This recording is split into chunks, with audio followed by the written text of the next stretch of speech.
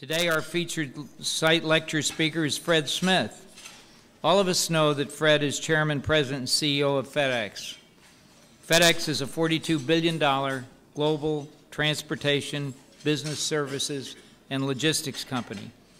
FedEx serves 220 countries and territories with operations that include 688 aircraft and over 90,000 vehicles.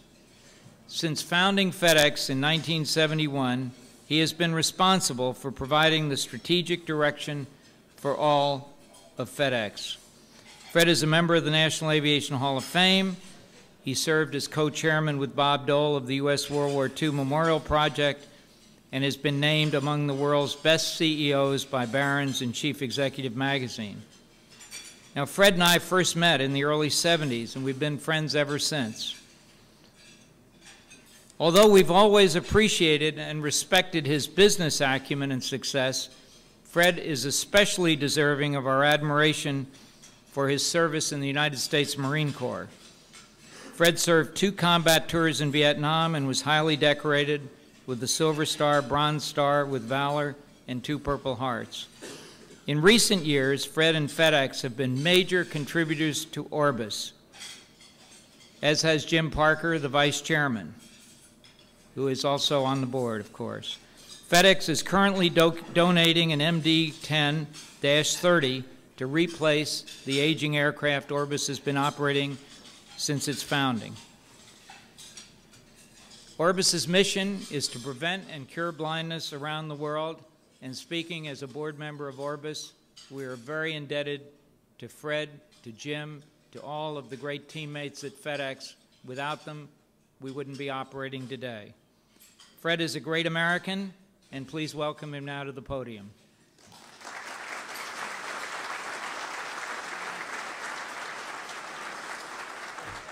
Thank you. Well, thank you very much, Bruce. It's wonderful to be back at the Wings Club. As Bruce mentioned, he and I have been friends for many, many years. And, of course, he had the opportunity to work with one of the legends in our industry, Al Yulchi, and I wish Al well through Bruce. I brought this tomato up here because I told Ken when he asked me to do this site lecture that I would be satisfied if I got out of here, nobody threw any tomatoes at me. And so he brought it over to me, and he said that it was the only one that they could find unsliced in the house. So we disarmed everybody. I'm going to give it to Steve Loringer, who's one of my bosses and a member of the FedEx Board of Directors. We're very happy to have him on our board. I don't go any place to speak unarmed. So I have a lot of FedExers with me, and in the interest of time, I'm not going to introduce them all, but I would like to note Jim Parker, who's our Executive Vice President of Air Operations, and then I'd appreciate it if the FedEx folks in the audience would stand up.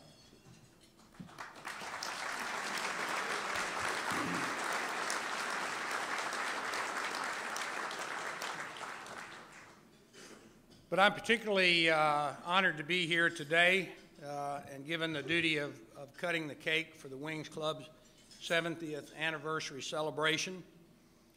This organization has always been at the crossroads of the aviation industry, and I'm truly flattered to join the ranks of so many distinguished past speakers for the site lecture, from General Jimmy Doolittle to my friend Herb Kelleher.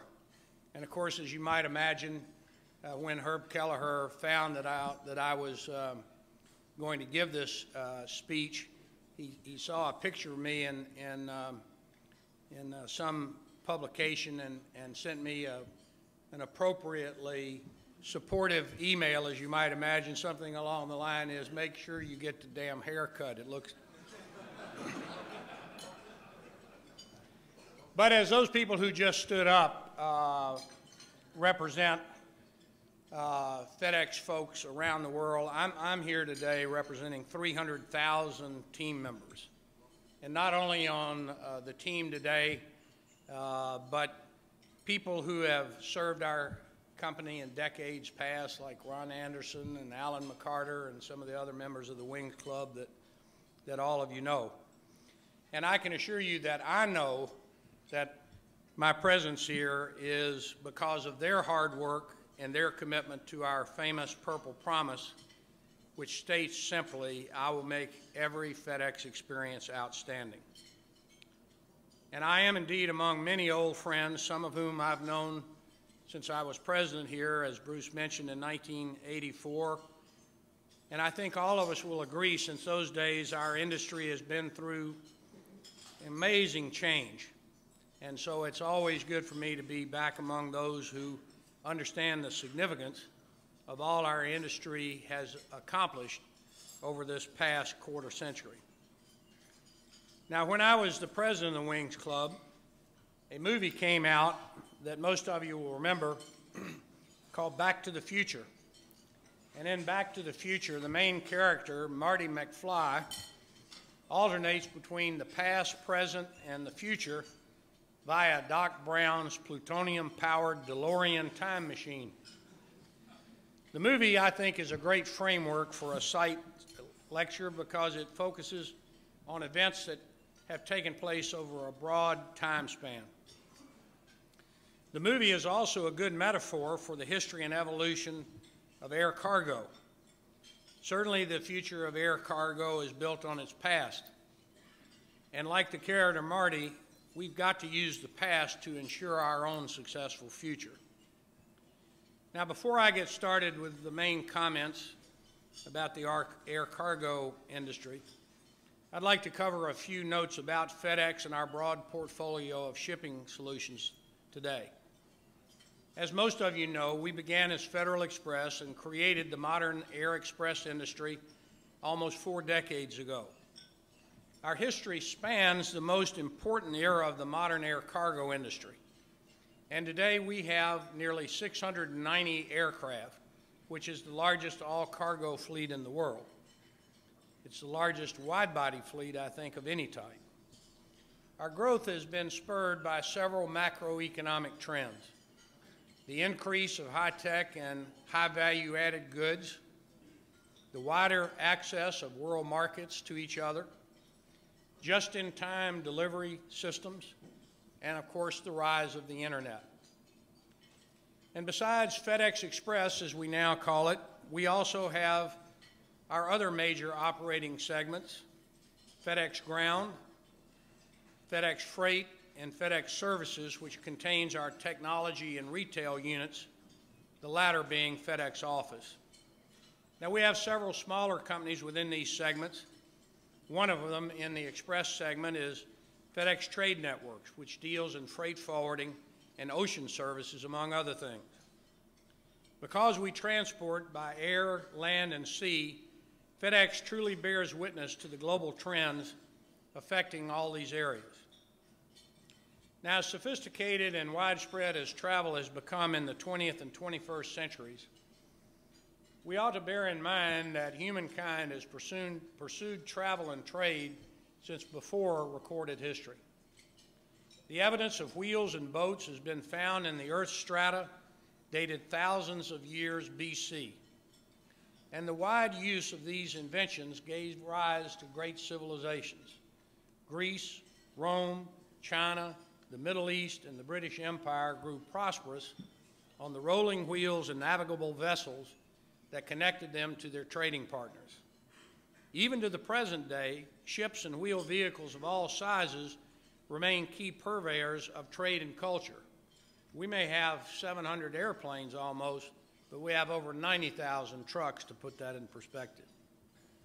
But truly nothing has connected the world like aviation. It's astounding, I think we'll all agree, how much the airplane has done for trade and travel in only the last 100 years.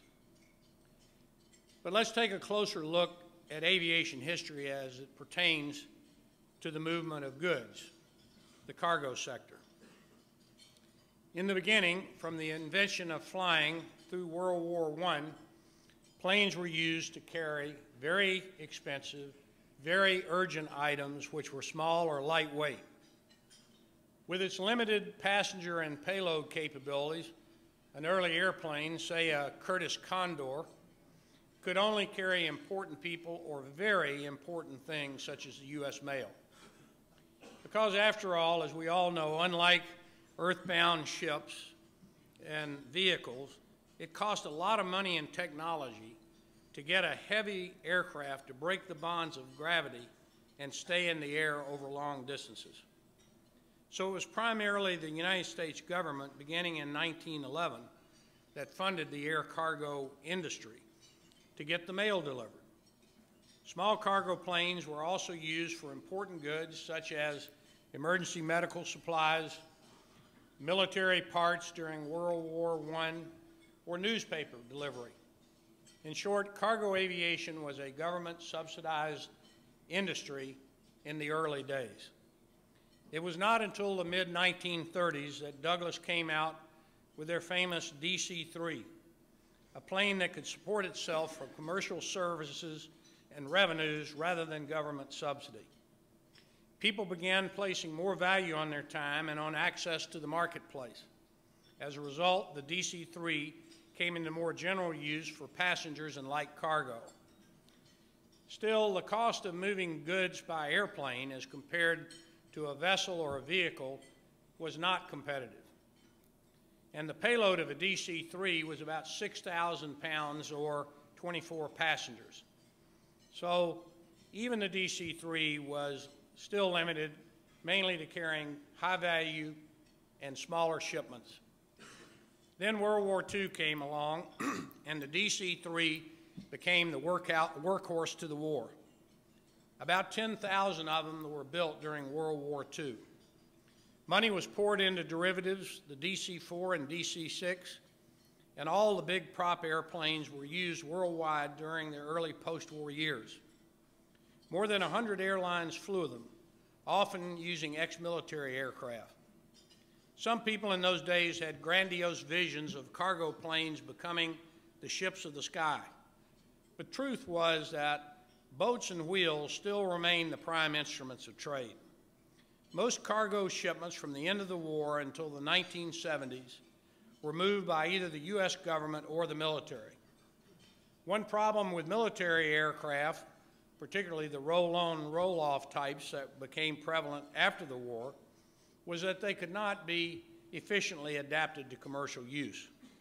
Delta, for instance, tried with the Lockheed C-130, but experienced only limited success. So in the 50s and 60s, passenger airliners went to other planes and the cargo industry loped along.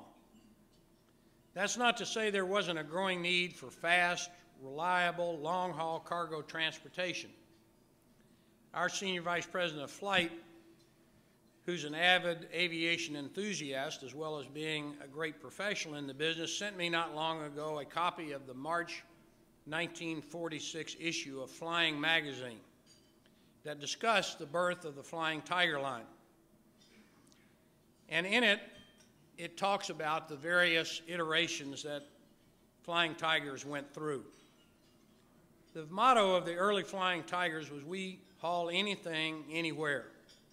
They used stainless steel Conestogas designed for use with the short runways of the tropics for World War II operations in the Pacific.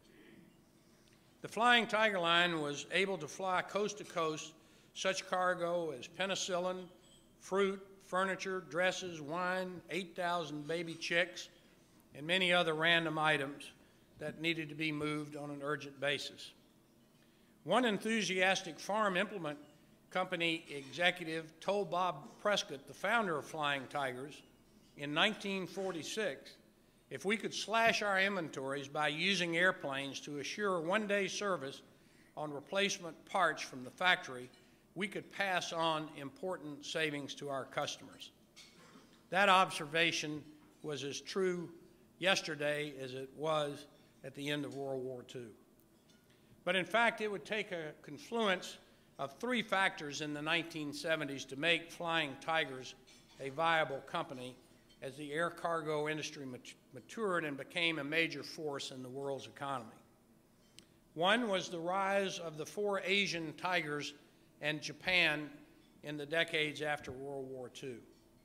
Second was the increased manufacture of electronic products in those countries. And the third was the introduction of the Boeing 747.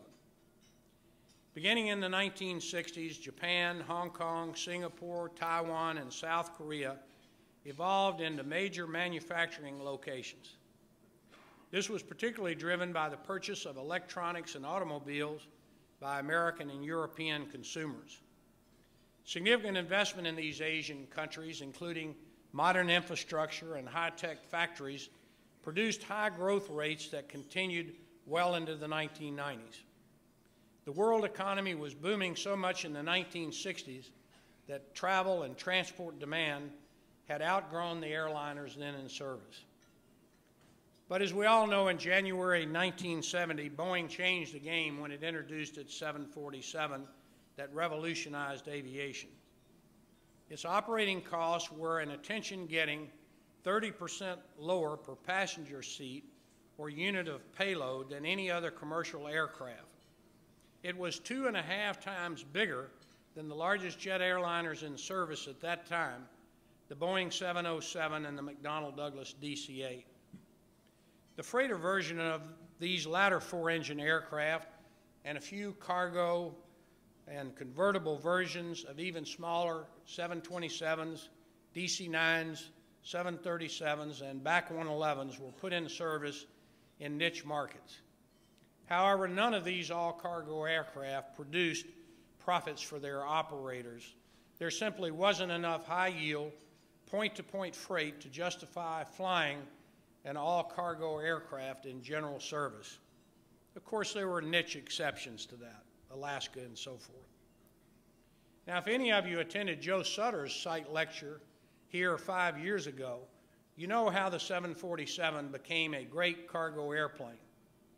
In that speech, Joe tells the story of how in the 1960s, Boeing was competing for a contract to develop a jumbo freighter for the U.S. Air Force. The SST, or supersonic transport, was viewed by almost everyone in the industry as the passenger plane of the future. However, after they lost the Air Force competition to the Lockheed C-5A, Boeing focused on a passenger version of its 747 design, but it viewed it only as an interim passenger aircraft to be shortly replaced by the SST. To make sure that the 747 remained viable after the passenger business went supersonic, it was decided to also make the 747 an excellent commercial freighter for its afterlife. Of course, no American SST was ever built, and the European Concorde proved to be uneconomical. As a consequence, the 747's compelling costs as both passenger liner and freighter created significant increases in demand for travel and shipping by air. In the latter regard, the 747 air freighter, for the first time, gave air cargo a starring role in the air transportation system, instead of its being an afterthought in the underbellies of passenger planes. Now, finally, you had the plane to carry computers, electronics, and high-value perishables such as flowers across vast distances. The international air cargo market came to resemble the sea freight and surface freight markets with large point-to-point consolidations. As the 747 began to dominate long-haul services, an upstart network called Federal Express began flying from Memphis in the spring of 1973 with less than 200 packages rattling around in 14 small Dassault Falcons going to 25 cities on our first day. The FedEx hub and spokes distribution system was one uniquely developed to deliver overnight express packages from one point to any other on the network. This capability was unprecedented. Also, we created an integrated air-ground express network that was a first in the air cargo industry. And we understood at FedEx that information about the package is as important as the package itself, so we also originated the first tracking system to enable people to keep tabs on their shipments. Federal Express's creation was driven by the automation of society and the increasing use of computers and electronic devices for many applications. There was a growing need to move small, important shipments randomly throughout the U.S., absolutely positively overnight, as our iconic advertising touted in those early days. So combined with deregulation in the 1970s, you had all the elements in place for air express and air cargo to materially change modern logistics. In the long-distance international marketplace, the Wright plane, the 747F, and the proliferation of high-tech, high-value-added goods around the world built unprecedented prosperity throughout Asia and connected both North America and Europe to all parts of the world with almost unbelievable economics compared to the past. At the same time, the new U.S. Air Express delivery model made domestic all-cargo operations profitable. These two developments came together in the 1990s as FedEx began to meet customers' needs for international air express shipments by expanding abroad and by purchasing Flying Tigers in 1989 for its extensive route authorizations and facilities, particularly in the burgeoning Asian market. Subsequently, with the growing importance of air commerce, most international bilateral aviation treaties were liberalized to allow freighter operations to align with global trade flows. Now, all these factors combine to usher in the golden age of air cargo. Today, international air cargo and air express is a $78 billion business that transports 35% of the value of all goods traded internationally, worth some $10 trillion, but it represents only 2% of the tons moved. In 2010, the value of goods transported by air was about $32.78 a pound as compared to $1.87 per pound for goods moved by sea. Air cargo is a critical part of the airline business, which is part of a value chain that supports 32 million jobs and $3.5 trillion of economic activity around the world. Now, at the same time the air cargo industry was transforming into a major worldwide business, the shipping business was also undergoing big changes. I think the story can be told through the life of one man, Malcolm McLean, a friend of mine who passed away 11 years ago. Malcolm invented the shipping container, quote, a contribution to maritime trade so phenomenal that he has been compared to the father of the steam engine, Robert Fulton, according to a Harvard Business School article. McLean began as a truck driver during the Depression, who saw all the time being wasted as he waited at port for stevedores to unload truck cargo and put it onto ships. By the 1950s, states began adopting new trucking weight restrictions and levying fees. McLean saw a way around all of this through the use of coastal shipping vessels, which could handle most of the transport but work in tandem with trucks that could then make shorter, lighter weight hauls to final destinations. This eventually led to his invention of the box, or the cargo shipping container, constructed of heavy steel to protect contents and withstand rough seas. These standardized containers were stacked in the hulls of ships. Eventually, ports redesigned their dockyards to accommodate the lifting and storage of these containers. The labor savings and efficiencies, in addition to the ability to transport more cargo across oceans to Asia and Europe, gave a much-needed reinvigoration to the shipping industry that continues to this day. Now, over the years, these ships, these container ships, unlike aircraft, have gotten bigger, better, and quantumly more efficient. Today, they run more than 3.5 times the size of a football field and have capacities up to 15,000 20-foot equivalent units. On the other hand, the 777F, today's most efficient long-range air freighter, while more cost-efficient and longer range than the original 747Fs, is not materially larger than the early 747s from 40 years ago. As you can see from this slide, one of the largest container ships today has 138 times the capacity of the Boeing 777's payload of 112 tons. With the massive growth of the sea container market, customer service over the last several years has improved significantly, with daily sailings between most major ports, better schedule reliability, and enhanced shipment information capability. Now, why do I share information about the evolution of maritime shipping with the Wings Club? Because open ocean shipping is inextricably tied to the air cargo industry and accounts for many of the changes we are seeing for the future of air cargo. Now, some of these trends actually hark back to those that emerged post-World War II. But now, instead of the Asian tigers, you have the rise of the BRIC countries: Brazil, Russia, India, and China. These countries, along with other developing nations, account for the majority of world trade and growth. The rise of China into an economic superpower has been nothing short of astounding. Over the last decade, manufacturing in China has produced consumer goods at lower prices than could have been imagined just a few years ago. In addition, it has become the world manufacturing center for high-tech and high-value-added goods like electronics that are small but produced in great numbers. And in this age of instant technology gratification, the world is hungry for these products, all on display at your fingertips over the internet. Now, of course, that's been very good for express air cargo. We take care of all of the details, such as customs clearance, and provide, in essence, a clipper ship service for the computer age.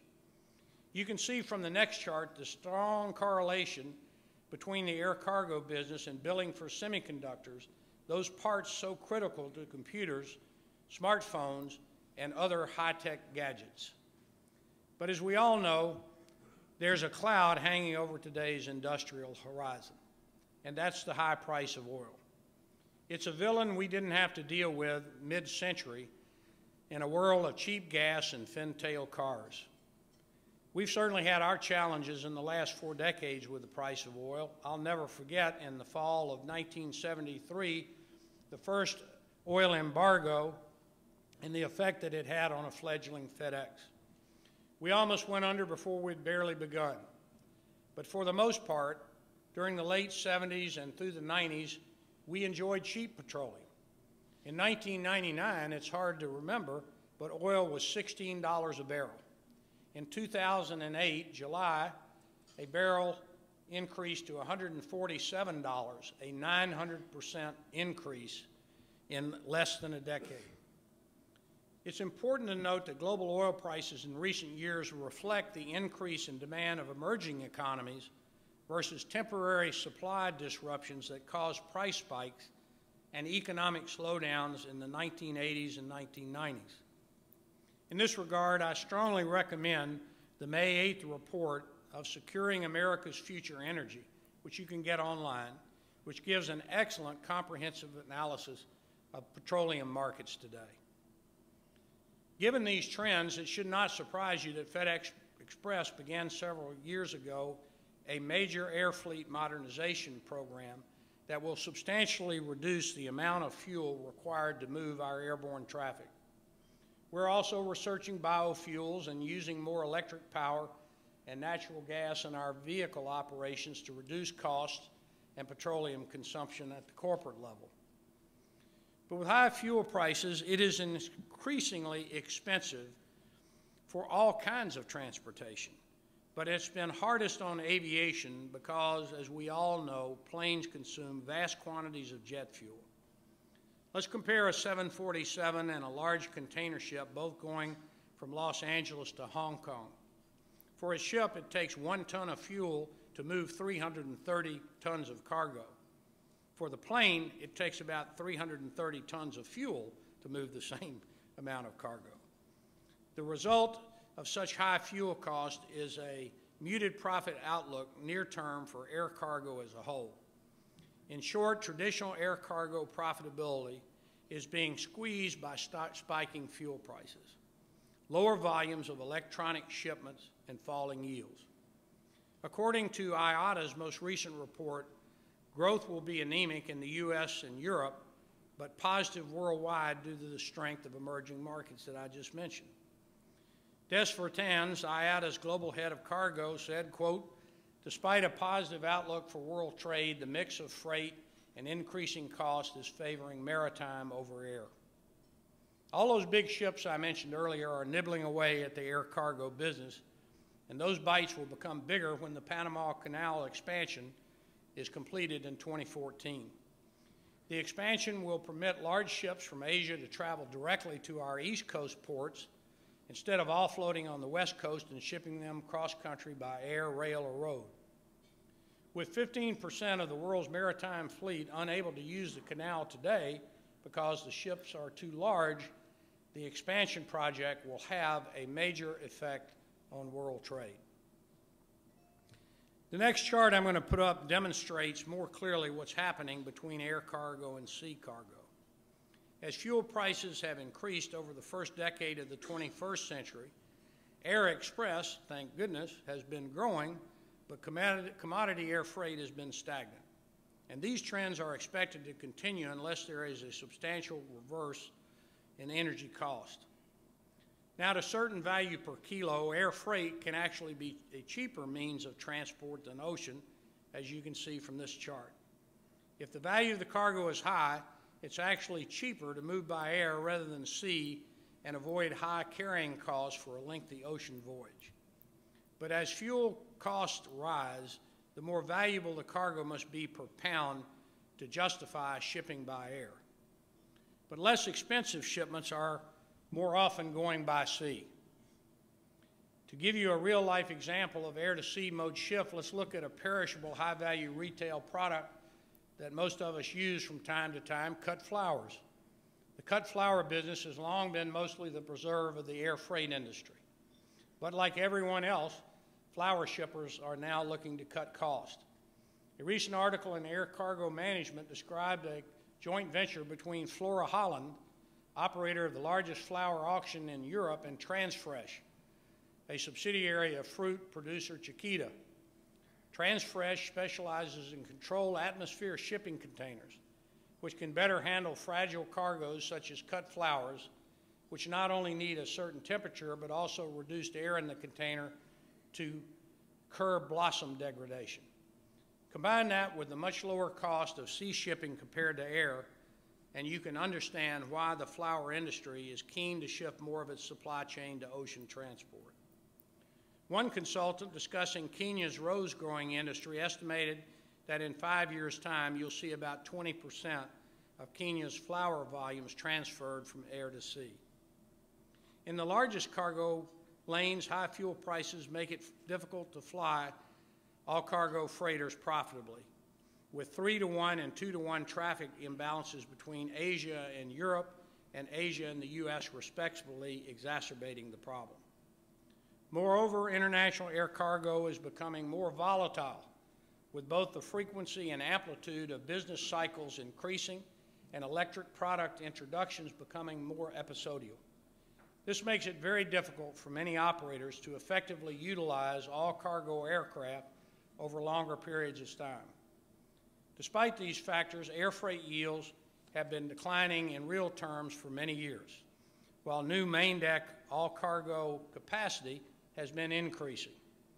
So in general, freighter flying has finally gone back to the future, where most operations are marginally profitable at best.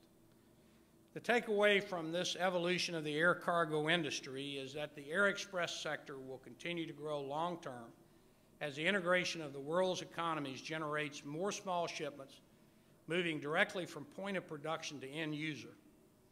Another major factor undermining the future market for main deck commodity air freight services has been the significant additional underbelly capacity produced as a byproduct of long-range passenger services.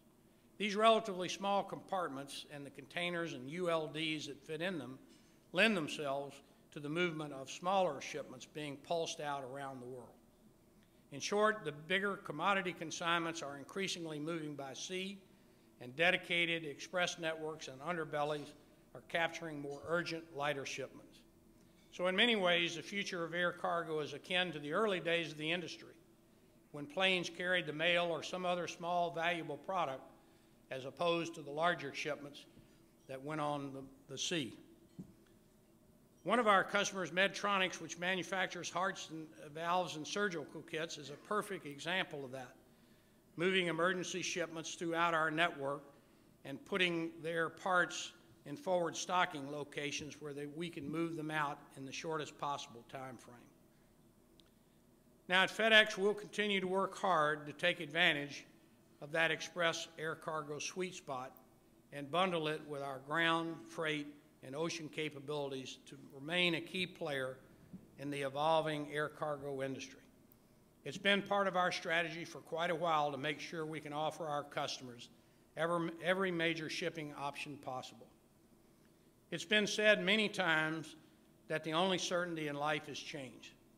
That's been true in my life, and it's certainly been true in the life of FedEx. No matter what's happening in our industry now, I'm sure it will not be the same 10 years from now. But that's what makes the journey so exhilarating. In Back to the Future, Marty is berated by his principal as being a slacker, just like his old man. The principal says, "No McFly has ever amounted to anything in the history of Hill Valley." To which Marty retorts, "Yeah, well, history is gonna change." It always does, Marty, and at FedEx we're looking forward to it, and I hope all of you are too. Thank you.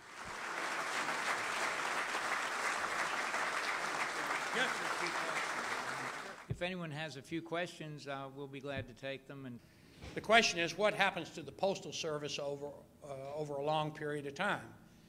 And while the package business is an important business to us, it's really a quite small component of the Postal Service's business.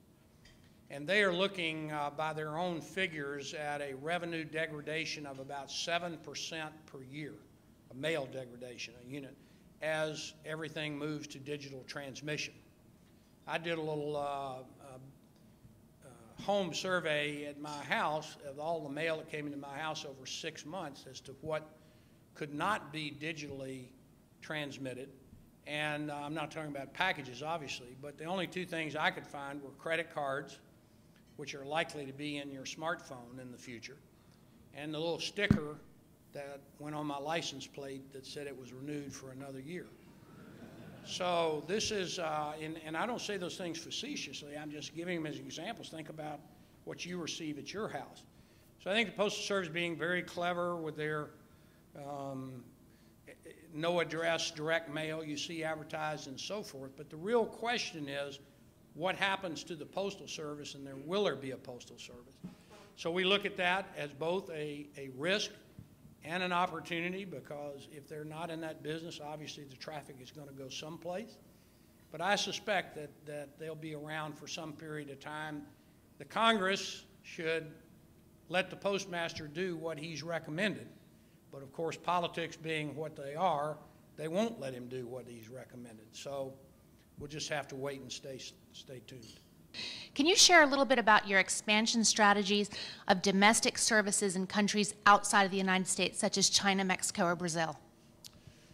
Well, we are expanding into domestic markets around the world. We bought a great company in the United Kingdom several years ago. It's doing very, very well. About a year ago, we bought a terrific company in Mexico, and it has really been a jewel. We have recently bought companies in Poland and France, which are involved in the domestic trades in those businesses. And we've announced inside Europe a significant organic expansion into the intra-European ground and domestic markets, either indigenous expansion or with these tuck-in acquisitions. So we will definitely be doing that. Obviously, some of the other markets, we're looking carefully at them, and so we do intend to expand overseas. It lowers our pickup and delivery cost for intercontinental traffic and gives us a broader portfolio to sell to the customers, which, as the IT people would say, is a very sticky relationship. Fred. Okay. We have a memento Thank you. for your site lecture, and I'd just like to read it to everyone. It says, presented to Frederick W. Smith in grateful appreciation for your presentation at the Aviation Leader Series of the Wings Club, New York City, May 2012. Thank you, Fred. Thank you. And just